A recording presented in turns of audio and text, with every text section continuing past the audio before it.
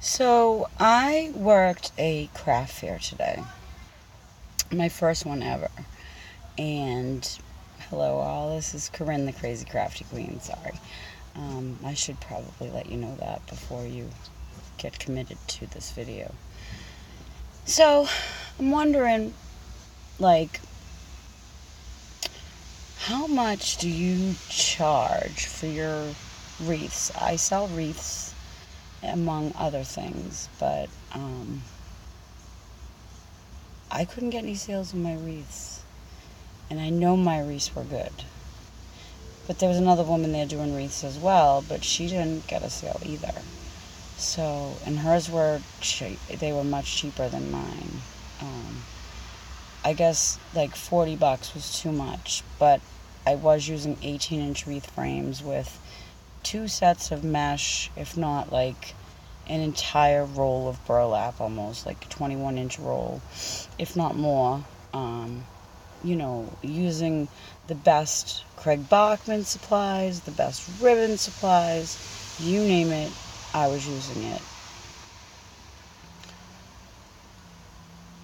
I don't know, I thought that I would sell at least one, but oh well. You can see I'm sweaty. Maybe next time, I guess. Crazy Craft Queen out. The only exciting thing that happened was there was a huge ooh, something on me. There was a huge hailstorm. Just like first it was sunny, then it was raining, then it was sunny, then it started raining again, then it started hailing like the size of pebbles, maybe like small pebbles or little tiny ice balls. um, eh, it like ruined all of my paper products because it came on so fast, and everything I had was like, zip tied together, and I couldn't find my clippers and blah, blah, blah. But I'm not going to let this one fair, deter me from trying again. I think maybe it was the town or just not the right time of year. But I'm willing to try again. This was really fun. So, alright, I guess that's all I have to say about that.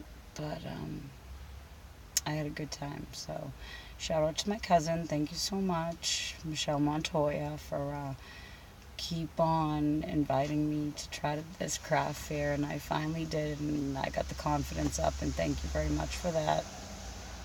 So, shout out for you.